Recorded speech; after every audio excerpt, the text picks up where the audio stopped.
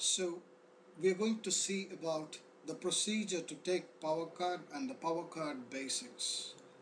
So what is a power card? We can call the power card as otherwise indicator card, as it indicates the power developed inside a particular unit. So theoretically, a power card or an indicator card is basically a PV diagram. P on the y-axis and V on the x-axis. P is the pressure which varies overall through the stroke of the cylinder during a combustion cycle, and V is the change in volume. So before taking a power card, as usual precautions which you can refer to the textbooks, we got to draw this atmospheric line. So I'll draw the atmospheric line with the help of red color over here. So this is the atmospheric line, which indicates the atmospheric pressure basically. So that's the atmospheric line, and then after that you got to blow through the indicator cock so that no carbon deposits are there, and after that you got to screw in the indicator instrument onto the indicator cock, and then what you have to do is pull the cord out and then attach it through the pulley mechanism to the indicator drive, which in turn touches the indicator cam on the engine. So once you do that, the drum automatically starts to rotate, and then you will get a power card something like this, which I'm going to draw like this. This is approximate, so it'll be something like this, and this is going to be your power card which you're going to get. So this line which is at the bottom, this is the compression curve,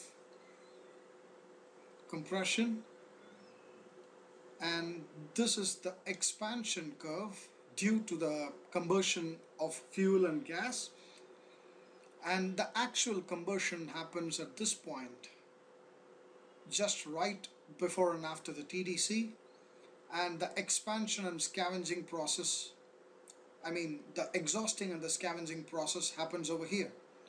So this is basically the power card. Now what you're going to do with the power card is calculate the amount of power developed by the individual unit. So it's basically the area under the curve. With the planimeter you can just trace it and then calculate the amount of divisions covered, and theoretically it's something like this: area under the curve. I'll just use some other color to denote it. So I'll use the area under the compression curve with the help of green color. Alright, so this is the area under compression curve, and the area under expansion curve, I'm going to use somewhat dark blue right underneath this color, this curve.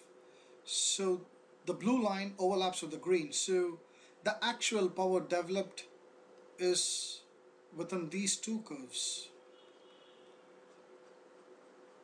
Alright, so the actual power developed is equal to the area under the blue curve, that is the expansion curve, minus the area under the compression curve, that's the green color. I'll write it as green. So that's going to give the indicated power within the cylinder.